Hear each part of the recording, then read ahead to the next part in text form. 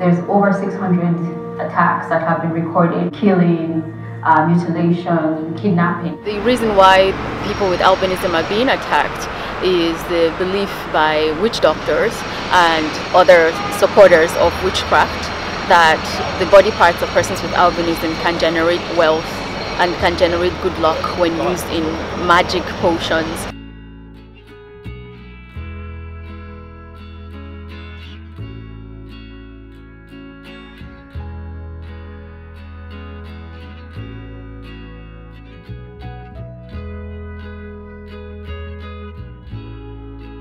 There's a lot of myths around albinism.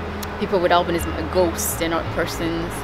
Women with albinism possess cure for HIV/AIDS, therefore sexual intercourse with them will cure HIV/AIDS. Things such as people with albinism don't die, they disappear. There was another example in Tanzania where the girl was, a young girl of 5 years old was butchered and her body parts taken.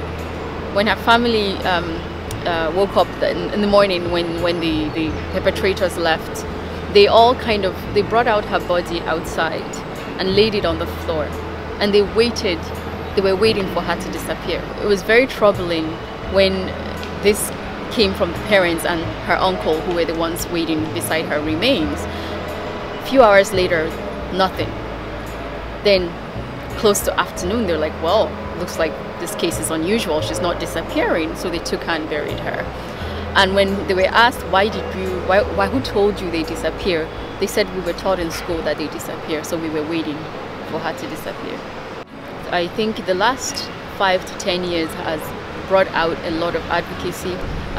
Non-governmental organizations have sprung up that didn't exist before. In fact, this issue didn't have a voice. Unfortunately, it was the attacks that actually gave the issue a voice. I have seen, even in the media, the way it's talked about is far more education on the issue. In terms of journalists in Africa, is to have them do well-educated reporting, because sometimes they report on cases and then provide falsehoods about albinism, not intentionally, but they just don't know. So just basic training on what albinism is.